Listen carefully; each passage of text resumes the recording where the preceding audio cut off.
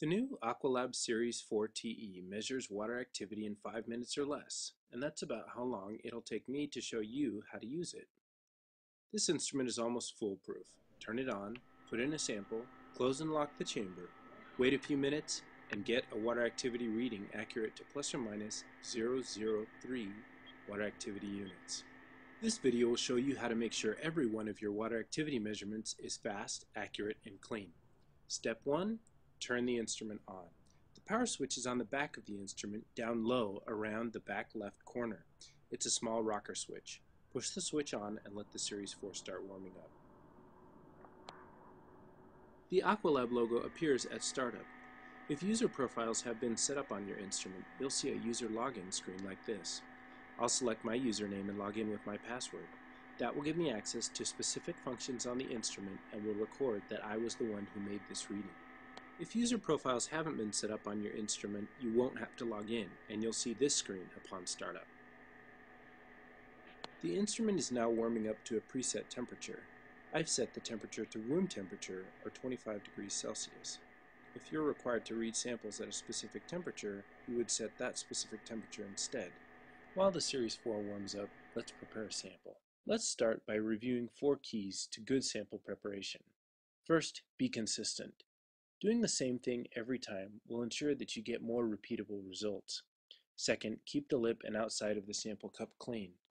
Although the Series 4 is easier to clean than earlier versions of the AquaLab, you can save yourself a lot of time by avoiding contamination in the first place.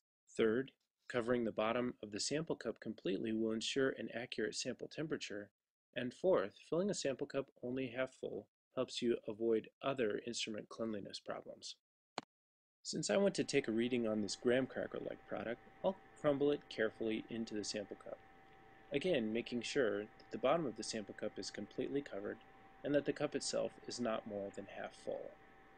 Unlatch the sample chamber by pulling the chamber lock lever to the right. Holding the lever to the right, lift the chamber lid. You can see a number of sensors recessed underneath the lid. The Series 4 makes these sensors much easier to monitor and keep clean, but be careful not to touch them or to leave the lid open longer than you need to. Set the sample in the chamber tray and close the lid by pushing down firmly. You'll feel a little resistance and hear a click when the chamber is closed. Lock the chamber by pushing the chamber lock lever to the left. After a minute or two, the Series 4 will show an initial water activity for our graham cracker sample.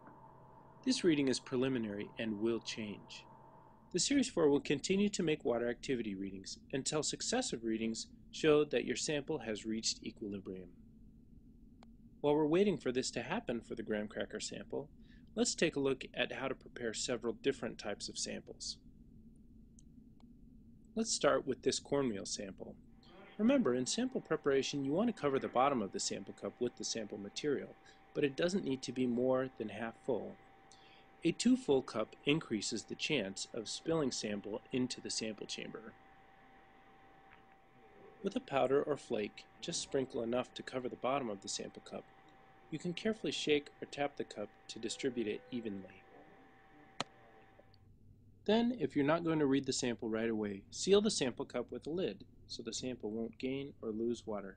Just remember to take the lid off before putting the sample cup into the chamber. Please note that sample cup lids are a good short-term solution, but if you're going to be storing your product any longer than a few hours in the sample cups, wrap the exterior of the sample cup in parafilm like this to prevent moisture loss or gain.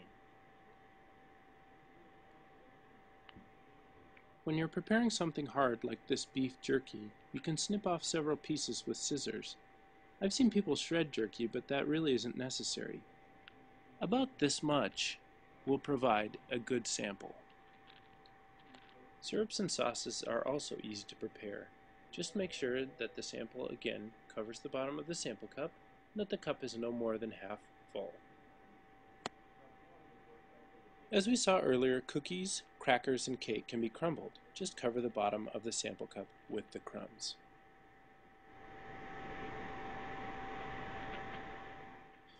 If you prepare a sample and put it into the Series 4 while it's still hot, you're likely to see this message. This indicates that the sample temperature and the block temperature are too different, which makes it difficult to get a water activity reading. To avoid the risk of condensing water on the cooler block chamber from the hotter sample, remove your sample from the instrument, put a lid on it, and wait a little while for it to equilibrate closer to the block temperature. Now let's return to the Series 4 that was taking the reading on the graham cracker. Once the read cycle is finished, the Series 4 will beep 4 times. Each time a reading is reached, the instrument automatically saves time, temperature, date, and user information. As you can see, the whole process is pretty simple. Your job is to keep it fast, accurate, and clean. Fast by making sure sample temperature is close to sensor temperature before you start. Accurate by protecting waiting samples with the lid. And clean by preparing the sample carefully and filling the sample cup to just half full.